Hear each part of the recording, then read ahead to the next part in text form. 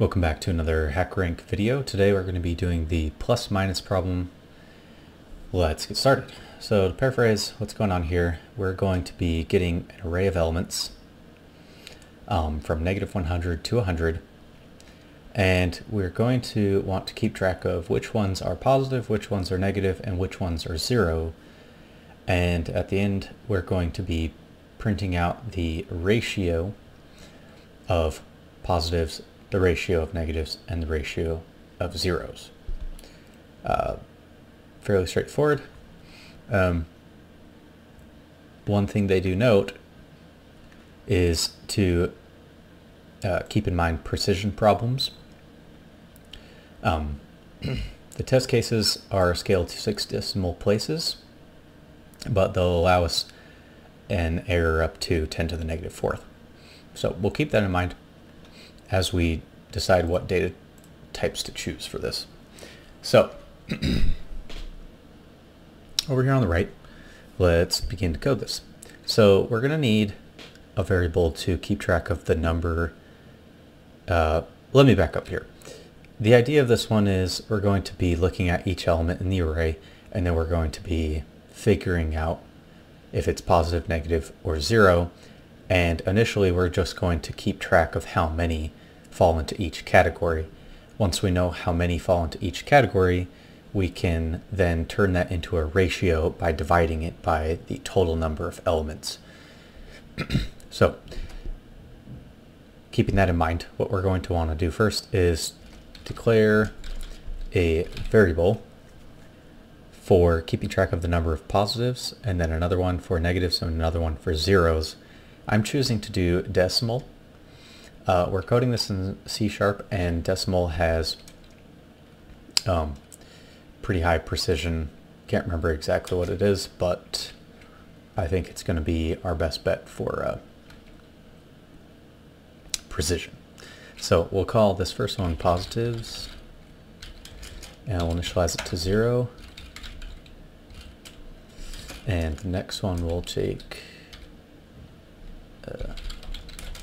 for negatives, and finally one for zeros. And because we'll be accessing the length of the array quite frequently, let's also store that in a variable so we don't have to keep computing it. I'm also just going to make this a decimal, which will help make finding the ratio a little easier. We won't have to do some casts, which I'll explain a little bit later. So we'll call this length, and we'll set it to equal arr.length. Perfect.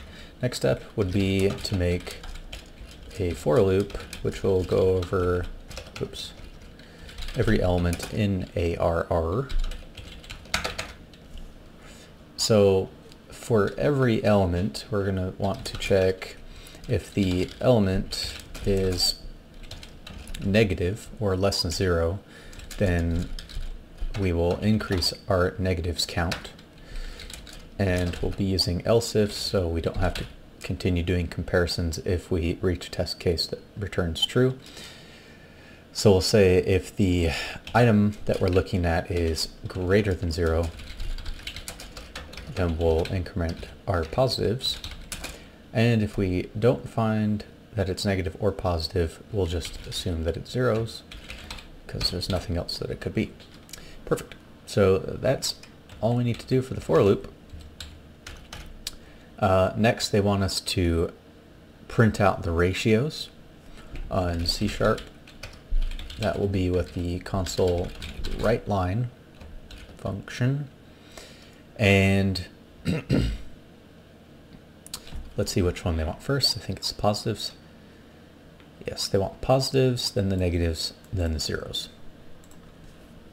So to compute the ratio, we're just going to say positives divided by the length of the array. And because we chose decimals for everything, we don't have to do any casts. If these were both integers, for example, which is probably what you would choose intuitively for these guys because they should just be integers.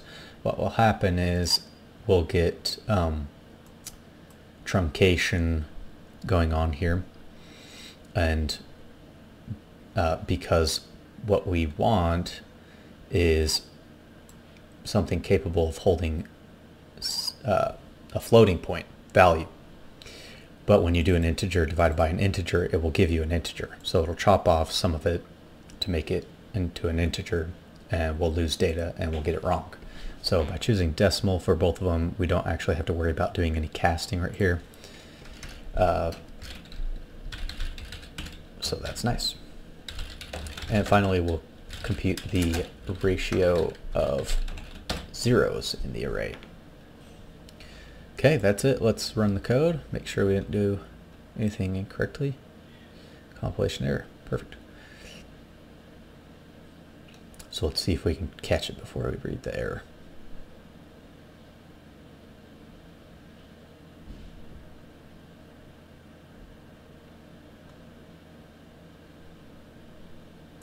I'm not seeing it. So let's see here. Name 0 does not exist. Right there. Gonna need the S. All right, now let's try it.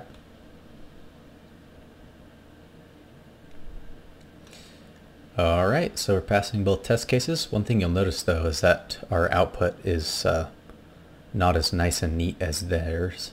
So let me show you a quick trick in C# to do this. This is, I believe, I can't remember when this came out, C# 6 or so, but we're going to be using the string interpolation operator. To do that, you just put the $sign in front of your string literal, and then any variable that you want to use inside of your string, you just have to surround it with curly brackets. And then to specify a format, you do the colon, and we'll say floating point 5, and there's a whole bunch of, or 6.